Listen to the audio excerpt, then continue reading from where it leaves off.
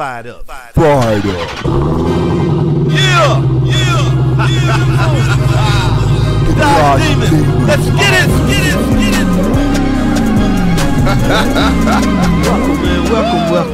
Welcome back to the channel, man.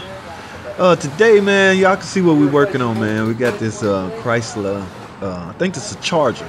It's got the 5.7 Hemi in it.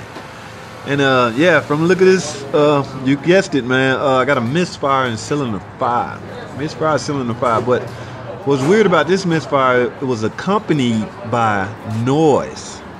So there was extremely amount of noise, and it was coming from that particular cylinder. So what we got, what we had to do was what we call tear down time. We got authorized to tear the engine down before you can really make a decent estimate on what the car needs. You really need to tear it down. So we got authorization to tear it down. We got the heads off. Now we'll eventually have to get the camshafts out, and that's what we're gonna do now. But thing about this, thing about these repairs like this, everybody done seen this repair before.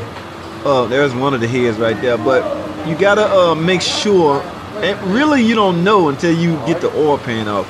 So if you suspect like the cam lobe is worn out, those shavings had to go somewhere. Right there, that's the best way I found to get the camshaft out.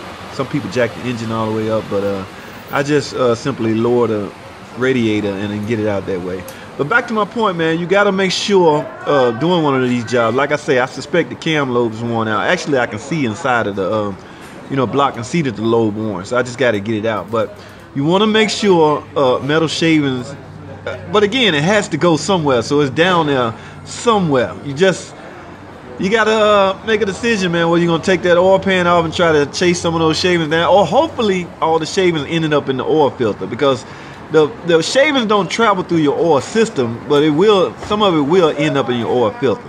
Alright, I want to keep this video short, man. Thanks for watching. Comment, subscribe, and I'll see y'all in the next video.